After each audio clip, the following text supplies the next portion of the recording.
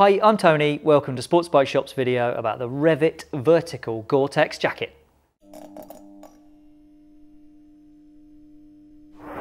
This new for 2022 textile touring jacket has very good waterproofing and ventilation qualities from its laminated outer shell and does what it does at actually a pretty cost-effective price. The outer shell is made from a 400 denier nylon with a 2-layer Gore-Tex membrane laminated to it for more immediate waterproofing than you get from having the Gore-Tex sat loosely behind the outer.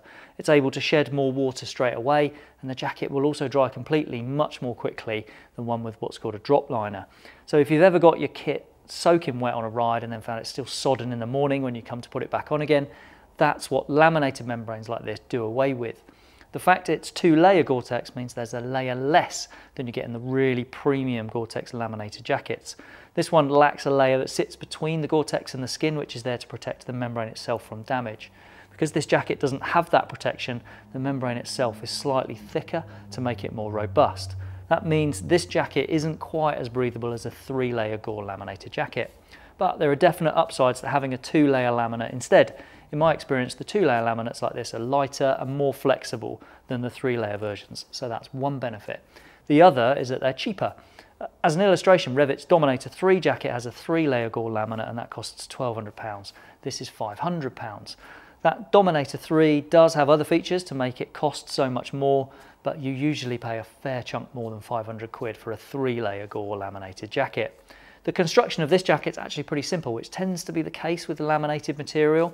The nylon makes up the vast bulk of the jacket with only a synthetic leather trim around the neck and then some light reflective panels that really add much extra. It does up with a zip down the front and there's a storm flap over that to make sure that rain can't reach the teeth of the zip and then creep through there. The collar is a trusty Rev'it design. It's a popper that secures onto this adjustable plate so you can set your preferred tension around the neck. And then there's the usual stud on the other side of the collar as well, so you can secure the tab back and out of the way. There's nothing fancy about the cuffs either. They're just decent wide openings that secure with a Velcro tab at the bottom. I wore this jacket in the cold weather of February and I had plenty of room to get winter gloves inside the sleeves. There are fit adjusters below the elbows on each side at the waist, which helps you take up the slack when you take out the removable thermal liner. And there are also pull cord adjusters inside the lower hem so you can pull it tight to get a good seal against the wind. So one of the big benefits of a laminated waterproof membrane is around ventilation. With a regular waterproof membrane, that's still in there to act as a barrier which stops air getting in when you open a vent.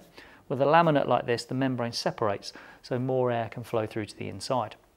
The vertical jacket has 2 large vents on the front which open up with a zip and Velcro before securing back with what's called fidlock. It's a pretty new method where the stud locates into its groove with magnets to hold the flap back and expose a mesh-covered air vent, and then around the edges a rubber dam to stop water creeping under these vent fasteners when they're done up. Then there are 2 vents on the upper back that help to draw warm air out from inside the jacket. So last things last, with the outer there are 4 pockets. You get 2 at the waist which secure with poppers and a zip, and then there's a small card pocket at the left wrist. On top of that there's a very simple mat pocket at the lower back which has a zipped side entry. So moving to the inside, there's a removable thermal liner that has sleeves and it has 1 internal pocket. When I wore this jacket in February, I left that liner in place and I wore a thermal mid layer and also a base layer underneath to give me some extra protection against the cold.